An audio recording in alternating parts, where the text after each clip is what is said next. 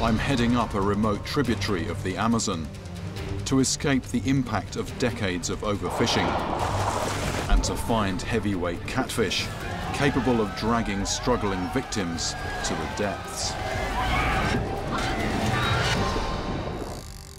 But my attempts are being thwarted by an aggressive predator hiding in the river's dark waters.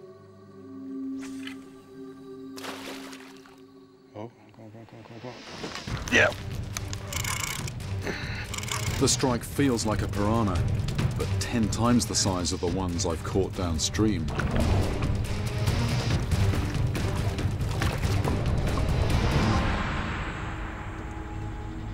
Right, that's what's been eating my bait. That's a really big black piranha. Just the size of that head. Power of those jaws. Now, a piranha this size could do some serious damage. It dwarfs the red bellies I've caught before. So could a swarm of these beasts be to blame? Luckily, they're not normally found in the concentrations that you find the small red-belly piranhas.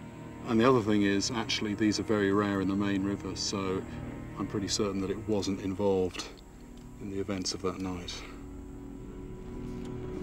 It's 17 long and then 19-inch girth.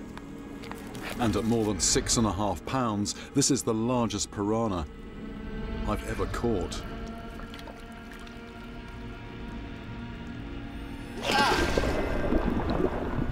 If my finger had been in the way there, I'd be minus a finger.